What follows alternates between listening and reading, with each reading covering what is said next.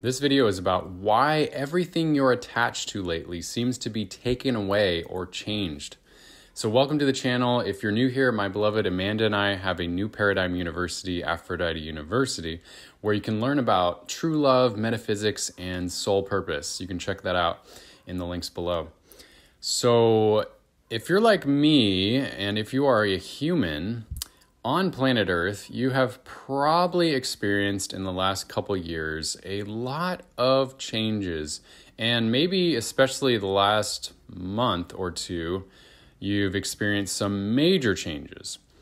Some examples include shifts in your relationships or your technology. Maybe your computer's acting really weird.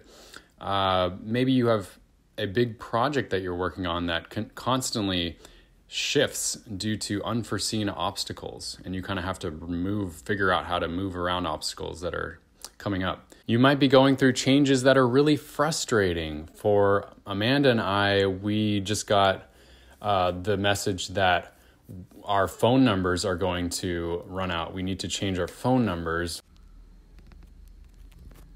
which for me was extremely frustrating because I've had my phone number for my whole life.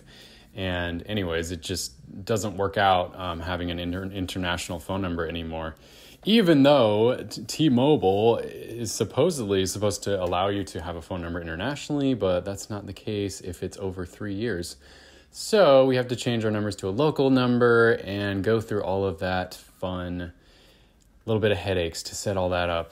And other things is maybe your technology could be doing really weird things. Amanda's computer was falling apart randomly, and so we had to fix it multiple times. Actually, I think at least 3 times we've sent it to the shop. And my computer, the trackpad has stopped clicking, and I have no idea why.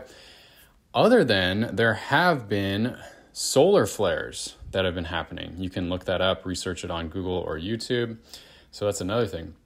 But the main reason why these things are happening, if you believe in astrology, astrology is the ancient science that has been around longer than modern science. Uranus, the planet of massive change and rapid awakenings, this planet is in the sign of Taurus from 2019 to 2026. So, and it has been hitting a particularly powerful peak time ever since the beginning of August.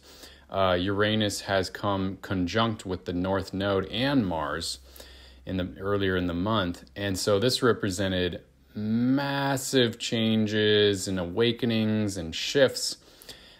Since it's in the sign of Taurus, our stability and security is really being shaken up. So anywhere in your life where you have that sense of stability, that could be shaken up rapidly right now. I know for me, I tend to get a sense of stability when everything is in order in my bank account and my finances and my accounting and my taxes. And that is just all being completely shaken up now that I've moved to a new country and I have to figure everything out from ground zero and learn all the ABCs of, all of the finances here and our bank accounts. So if your sense of stability and security is being really shaken up recently, don't get down on yourself. Just realize that we're in this massive shifting energy, and here are some tips with how you can deal with this. We can learn to be more patient during this time. So, that we can either play victim to all these major shifts in our lives, or we can remain in a positive state and get the biggest benefits of these massive shifts in our life. So patience is a virtue. Learn to be more patient. That's what I'm doing. Embracing, letting go and letting God every day as new obstacles show up.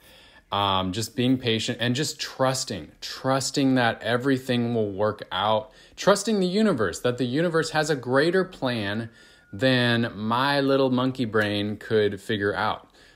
and to remain unattached to outcomes, or that things have to be a certain way in order for me or you to feel secure.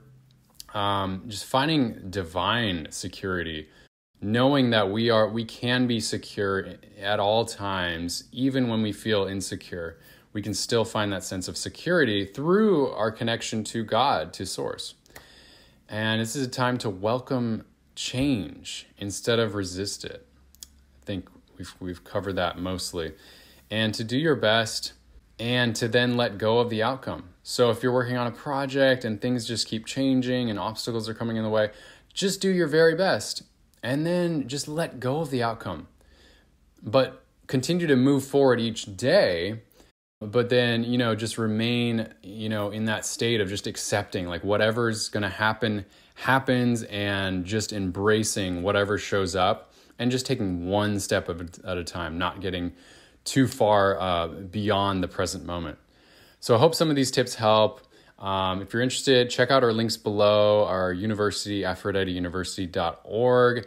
We have sessions available, especially if you're committed.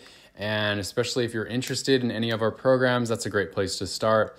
So thank you so much for watching, and I will talk to you very soon.